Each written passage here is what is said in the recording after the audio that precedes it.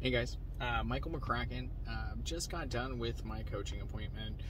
We're going to be pushing some more stuff out. I'm really excited. The market's shifting. It's beautiful. It's a great time to be a buyer.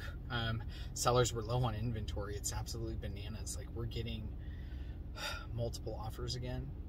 Buyers are hungry. They're doing their taxes. They have down payment. We also have down payment assistance programs for people. It's bananas. Like, we're out looking. But I just had a past client hit me up, and he might have a referral, and it might be a big deal over at the coast. And one of the things he asked for, he goes, just want to make sure I get my cut. And I said, absolutely not. No way. Nope. That's illegal. Go get your real estate license. What? I said, no. You want a corrupt realtor that's going to give you a kickback? I can't do that. I will lose my real estate license. I will absolutely not do that. I can't believe that. You're looking for a corrupt realtor. Go find one. No, I don't want a corrupt realtor. Okay, good. Then you want me. Okay, I will help them. I would love to help them. Thank you. He started apologizing. I said, you don't have to apologize. I get that you're going to ask. You're looking for something illegal? That's called a kickback. That's how people lose their license. Huh, how many of you guys, or maybe you know somebody who's like, oh my God, their realtor did this. They gave them money from their commission. That's illegal.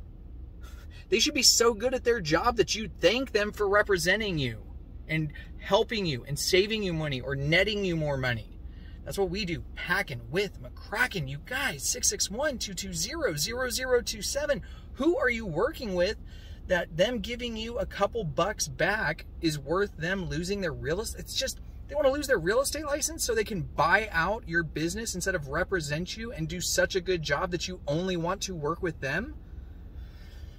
Sorry, I get a little heated. This is bananas. Have a good day, guys. It's a good day. Praise God. God bless you.